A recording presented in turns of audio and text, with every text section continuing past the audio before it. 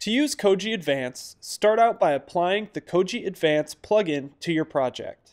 Then, select your camera format. For this instance, this clip was shot with a Panasonic GH series DSLR.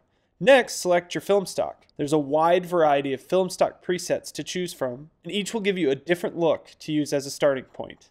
Here we've selected 2393, a 35mm print stock. Once you've applied the film stock, you can use the Film Stock Mix slider to make the film emulation more or less pronounced.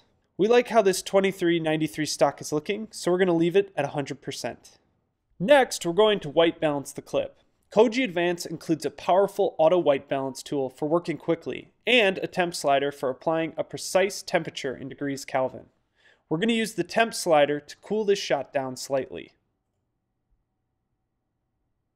And that looks about good. To adjust the contrast curve of the image, Koji Advance has full lift, gamma, and gain controls. We can use lift to adjust the shadows,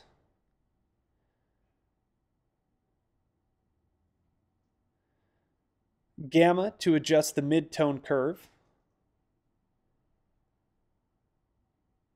and gain to adjust the highlights. For instance, we could pull back the highlights on this slightly overexposed shot.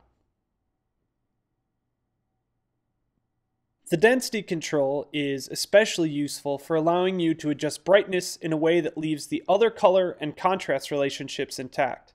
For this clip, we're going to add quite a bit of density to make the subject pop.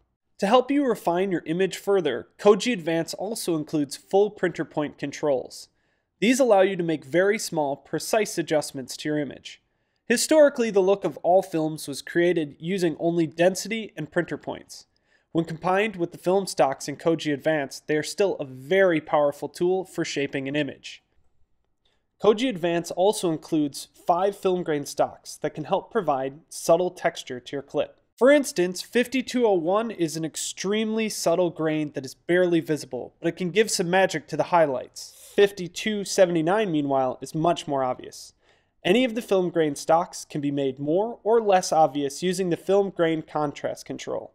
You can add more contrast to make the grain more obvious, or less to make it more subtle. The film grain saturation control allows you to desaturate the grain if you'd like. This is useful with black and white film stocks where you don't want to include the color of the grain. Finally, the film grain mix control allows you to mix more or less of the grain into your image, giving you another way to subtly control the grain. So there's a quick introduction to Koji Advance. All of these controls allow you to very quickly customize 35mm film stocks that form the basis of Koji. Whether you're applying historic film stocks like the black and white 2302 or the rich and punchy 2393, these stocks are a great finishing step for a wide variety of projects. These film stocks are often beautiful right out of the box, but we present them as a starting point for your own creative grade. We hope you enjoy using Koji Advance.